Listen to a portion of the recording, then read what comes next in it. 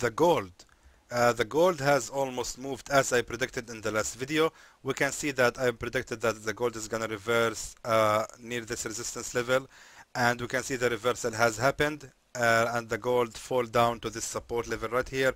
And I also mentioned that if the gold exceed this level, you can expect for it to go a little bit more up until it hit this resistance, and then it's gonna reverse, and that is exactly what happened in the last week. That's very good. So we can expect the gold right now to continue falling, and the reason I'm saying that is we're having here a really strong resistance level, and the gold seems like it's struggling to break out from this resistance level. The reason I'm saying that again is the weakness on the green candles. We can see that the gold has really made some poor attempts to break out from this resistance level, and even when it finally break out from this resistance, it reversed on the next resistance, and that seems the price action we're having here is indicating a bearish reversal. Therefore, right now we are on the 4-hour chart. Let's move to the 1-hour chart. Now on the 1-hour chart, we can actually do some more analysis for the gold. It's now more clear how we can expect the gold to move. Now what we can see here is the gold reversed on this support level. We can see the candle has reversed right here on this support level, and I can expect for the gold to actually go a little bit more up, hitting this previous resistance level before it can continue falling more down.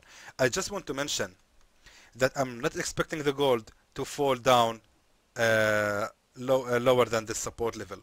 The gold is fall down, but I don't think it's gonna go fall down for a long time. The reason for that is we're having a reversed head and shoulders pattern here. So the gold movement is really sensitive. That's why I cannot give the buy signal right away.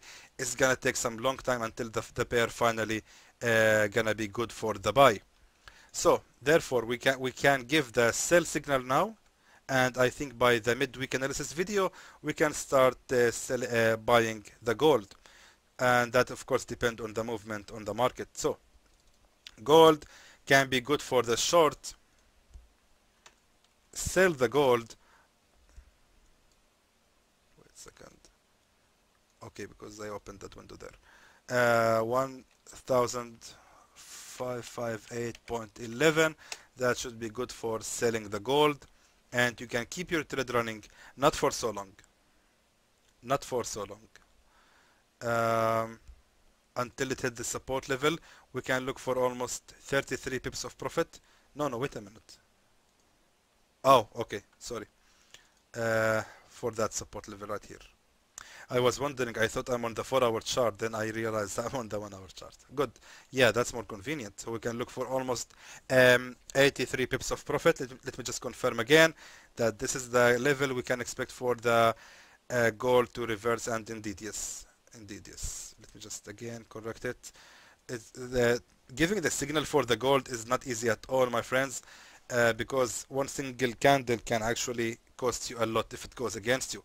That's why I'm just trying to give the most accurate level for the gold.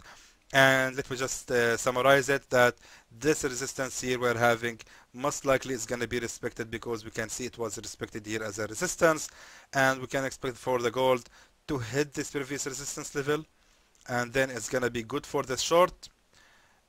Keep it running until the level 1550.36. Let me just write the level for you. Take profit level, the take profit on 1550.36. Notice that I will not say here to start buying again, because the gold is very sensitive, and I need to see a price action to confirm to me that we can start actually buying the gold here. 90% yes, we can start buying the gold. However, I will not say anything until I see the price action. It can be a bearish breakout candle. It can be, right? That can actually cost you a lot if I did that, if I said we can start buying the gold. It's definitely gonna be good for the short, and that's I'm sure. The question is, where can we start buying the gold? That will be answered in another video, hopefully in the midweek video, or maybe another video if I needed to. Anyway, I hope this is gonna be a profitable week for everyone, and I would like to thank you for watching.